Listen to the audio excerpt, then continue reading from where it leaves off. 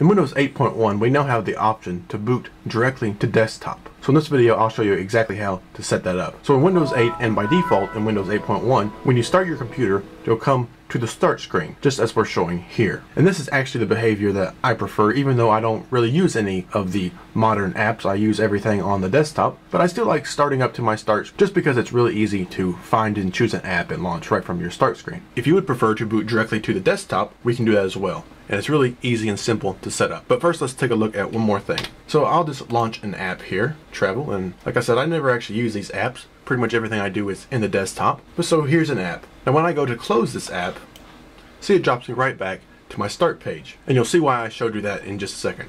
So let's go back to the desktop. So to change the behavior of boot to desktop, it's very, very easy to set up here in Windows 8.1. Simply come down to your taskbar, right click on an empty space, click Properties. That will bring up the Taskbar and Navigation Properties window. Then simply come to the Navigation tab. You'll see we have corner navigation options, but what we are interested in is the options listed here under Start Screen. So we have several options we can choose from here, but the one we're interested in right now is the first one here that says, when I sign in, that means, boot up, or close all apps on a screen, go to the desktop instead of start. So to be able to boot directly to desktop, all you have to do is simply check this box, click apply, and you're all set up.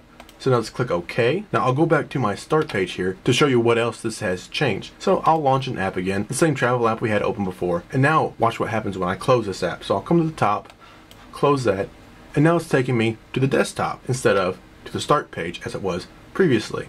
And that'll happen with, say, my finance app. Open this up, then we'll close this down, and again, we're taken to the desktop. So now let's restart the computer and confirm that we are indeed booting directly to desktop. So if you're familiar with Windows 8, 8.1, you should already know how to restart, shut down your computer, and simply come to the side here in one of the corners, either the top or the bottom, go to Settings, click Power, and we can shut down and restart from here. Optionally, here in Windows 8.1, you could come down to the Start button now and right click the Start button, and where it says shut down or sign out, just highlight that and you can restart from here as well with one simple right click. So we'll go ahead and restart.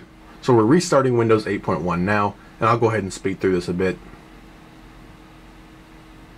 So now Windows 8.1 is starting up, and let's see where it drops us at boot. If we go to the start screen or the desktop as we chose. And there we go, Windows 8.1 has booted directly to desktop instead of normally booting to the start page. And again, if we open an app, and we'll close it down, and we'll go right back to the desktop. So that is the simple way you would boot directly to desktop here in Windows 8.1. Simply right click on your taskbar, Properties, go to your Navigation tab, and just make sure this is checked, click Apply, OK, and you're all done. I'm actually going to uncheck this because I actually prefer to boot to the start screen. But in Windows 8.1, you have the option desktop or start screen.